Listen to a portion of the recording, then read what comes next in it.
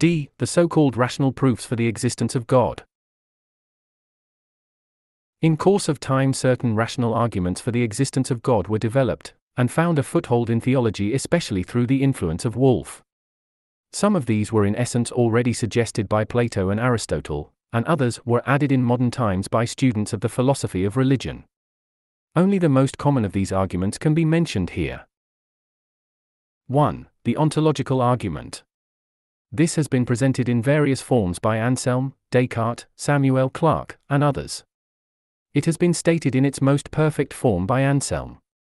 He argues that man has the idea of an absolutely perfect being, that existence is an attribute of perfection, and that therefore an absolutely perfect being must exist. But it is quite evident that we cannot conclude from abstract thought to real existence. The fact that we have an idea of God does not yet prove his objective existence. Moreover, this argument tacitly assumes, as already existing in the human mind, the very knowledge of God's existence which it would derive from logical demonstration. Kant stressed the untenableness of this argument, but Hegel hailed it as the one great argument for the existence of God. Some modern idealists suggested that it might better be cast into a somewhat different form, which Hocking called the report of experience. By virtue of it we can say, I have an idea of God, therefore I have an experience of God. 2. The cosmological argument. This has also appeared in several forms. In general it runs as follows: every existing thing in the world must have an adequate cause, and if this is so, the universe must also have an adequate cause, that is a cause which is indefinitely great. However, the argument did not carry general conviction. Hume called the law of causation itself in question, and Kant pointed out that, if every existing thing has an adequate cause, this also applies to God, and that we are thus led to an endless chain. Moreover, the argument does not necessitate the assumption that the cosmos had a single cause, a personal and absolute cause, and therefore falls short of proving the existence of God. This difficulty led to a slightly different construction of the argument, as, for instance, by B.P. Bown. The material universe appears as an interacting system, and therefore as a unit, consisting of several parts. Hence there must be a unitary agent that mediates the interaction of the various parts, or is the dynamic ground of their being. 3. The teleological argument. This is also a causal argument, and is really but an extension of the preceding one. It may be stated in the following form: the world everywhere reveals intelligence, order, harmony, and purpose, and thus implies the existence of an intelligent and purposeful being, adequate to the production of such a world. Kant regards this argument as the best of the three which were named, but claims that it does not prove the existence of God, nor of a creator, but only of a great architect who fashioned the world. It is superior to the cosmological argument in that it makes explicit what is not stated in the latter, namely, that the world contains evidences of intelligence and purpose, and thus leads on to the existence of a conscious, an intelligent, and purposeful being. That this being was the creator of the world does not necessarily follow. The teleological evidence, says Wright, a student's Philosophy of Religion, page 341, merely indicates the probable existence of a mind that is, at least in considerable measure, in control of the world process, enough to account for the amount of teleology apparent in it. Hegel treated this argument as a valid but subordinate one.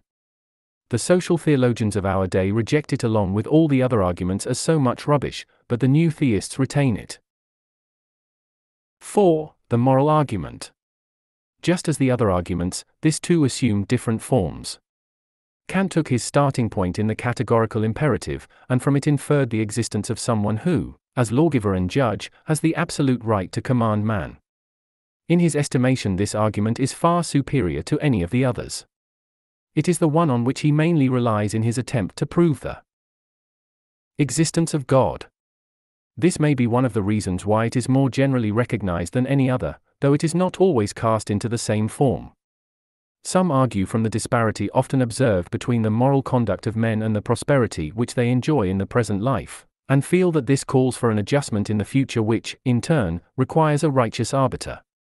Modern theology also uses it extensively, especially in the form that man's recognition of a highest good and his quest for a moral ideal demand, and necessitate the existence of a God to give reality to that ideal. While this argument does point to the existence of a holy and just being, it does not compel belief in a God, a creator, or a being of infinite perfections. 5. The historical or ethnological argument. In the main, this takes the following form: among all the peoples and tribes of the earth there is a sense of the divine, which reveals itself in an external cultus. Since the phenomenon is universal, it must belong to the very nature of man.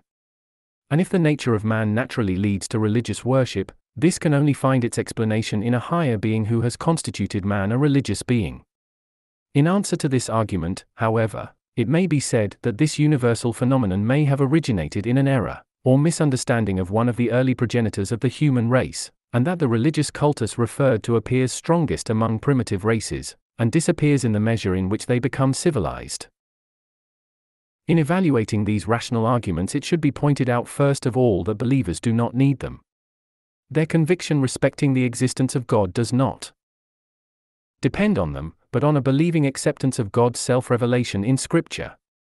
If many in our day are willing to stake their faith in the existence of God on such rational arguments, it is to a great extent due to the fact that they refuse to accept the testimony of the Word of God. Moreover, in using these arguments in an attempt to convince unbelievers, it will be well to bear in mind that none of them can be said to carry absolute conviction. No one did more to discredit them than Kant. Since his day, many philosophers and theologians have discarded them as utterly worthless, but today they are once more gaining favor and their number is increasing. And the fact that in our day so many find in them rather satisfying indications of the existence of God, would seem to indicate that they are not entirely devoid of value. They have some value for believers themselves, but should be called testimonia rather than arguments. They are important as interpretations of God's general revelation and as exhibiting the reasonableness of belief in a divine being. Moreover, they can render some service in meeting the adversary. While they do not prove the existence of God beyond the possibility of doubt, so as to compel assent, they can be so construed as to establish a strong probability and thereby silence many unbelievers.